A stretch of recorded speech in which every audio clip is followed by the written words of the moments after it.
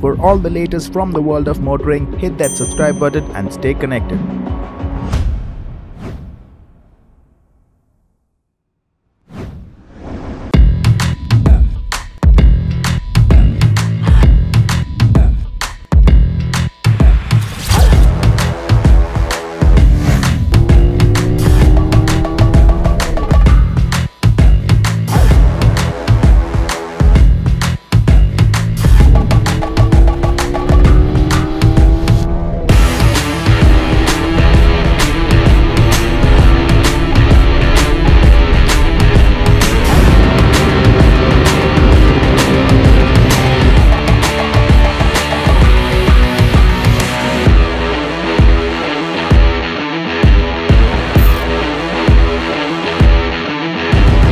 The new Dominar 400 promises to take the Dominar experience to the next level and make it a more complete motorcycle.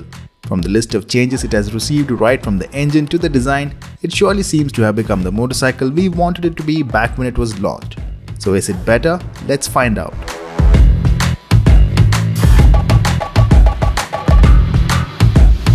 The engine on the 2019 Dominar is now revised and gets a double overhead cam setup. This has allowed it to rev faster and freely and produce more power from pretty much the same engine configuration.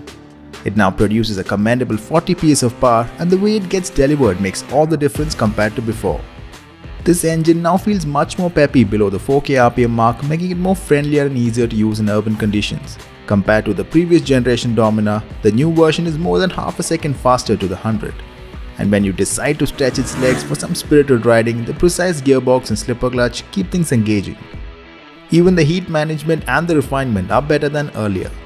Out on the highway, the Dominar is happy to cruise at the 100-120k mark without seeming much stretched, and enough left to go much faster without the need to downshift. The redesigned exhaust end cans also produce a much more sporty and bass-filled sound, which is especially involving for the rider at higher revs. Fuel economy was around the 25-28 kmpl mark.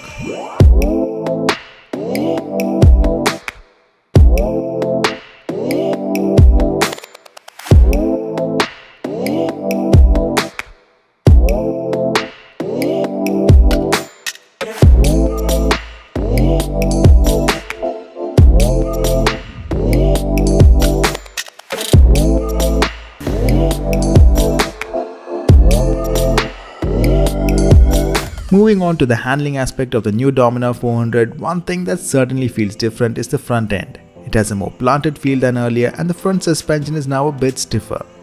This has made it more responsive when it comes to direction changes and allows you to have a more engaging ride around winding roads. The handlebar now is also a bit higher and wider for a relaxed stance and better control. This, combined with a softened rear suspension, makes the Dominar 400 a much better rounded touring machine.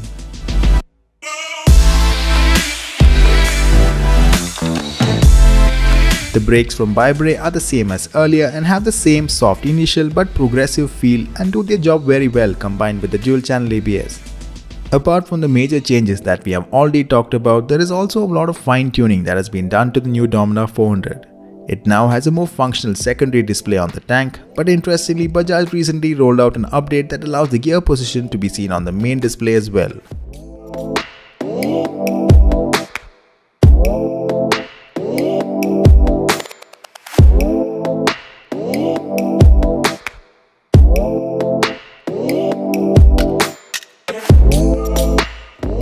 The mirror stalks have also been updated for a wider and better vision, and they look premium and well made.